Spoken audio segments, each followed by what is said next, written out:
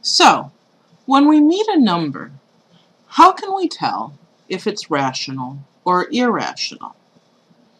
Recognizing a rational number is quite easy. The integers are rational numbers, since an integer n can be written as n over 1. A fraction, since, well, obviously a fraction is already written as a fraction. A terminating decimal, so a decimal that eventually stops, that's going to be a decimal fraction. Or a repeating decimal. We saw that in the previous video. Add to that family the square roots of perfect squares. Whole number perfect squares, so numbers that when we take the square root we get a whole number. What about perfect square fractions? If I take, say, 3/5 and square it, that'll be 3/5 times 3/5 is 9/25. So the square root of 9/25 is 3/5. In general, we can recognize a perfect square fraction if its numerator and denominator are already perfect squares, or it can be simplified to make it so that its numerator and denominator are perfect squares. For example, if we wanted to take the square root of 32 over 50, notice the numerator and denominator have a common factor of 2.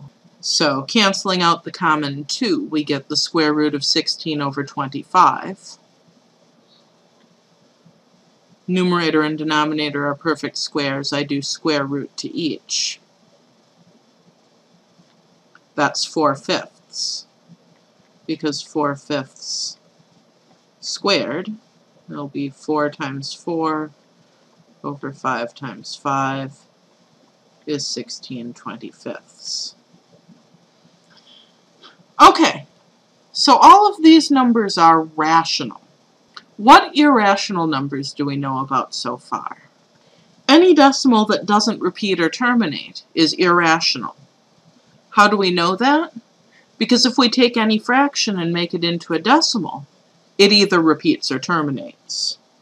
So, for example, if I take the decimal 0.1, 2 zeros, 2 ones, 3 zeros, 3 ones, 4 zeros, 4 ones, and just continue that pattern, getting more and more zeros, then more and more ones, that number is irrational.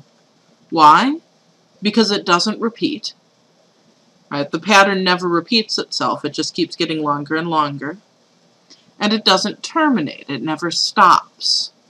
The other irrational numbers we have available to us are square roots of numbers that are not perfect squares. So, for example, the square root of 3, or the square root of 1/7.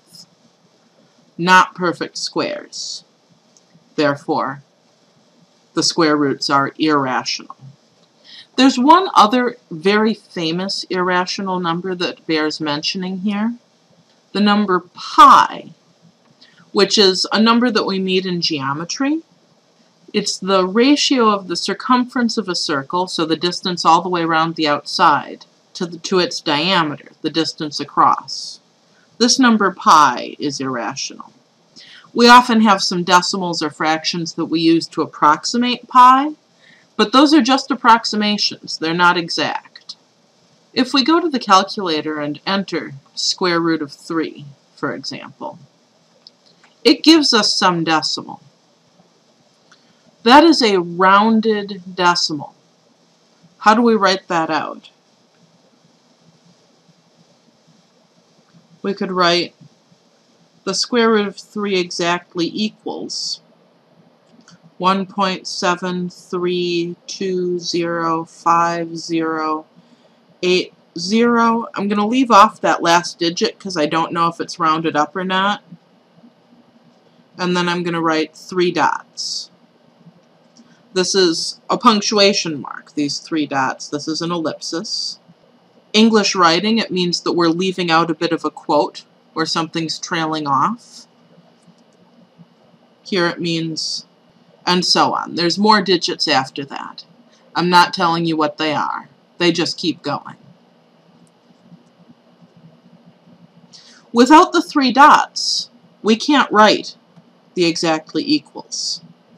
We could, however, write, for example, square root of 3 is approximately equal to 1.732. This means the number that I'm about to write is rounded. Square root of 3 is not exactly 1.732. If I take 1.732 to the 2nd power, I don't get exactly 3. I get about 3. I can say that the square root of 3 is about 1.732 because 1.732 squared is about 3. But 1.732 is a rational number. It's not exactly the square root of 3. So be aware when you're rounding an irrational number that you are rounding. You're not giving the exact square root of 3. Even this long decimal that the calculator gives me, 1.732050808, if I square that, the calculator doesn't even give me exactly 3.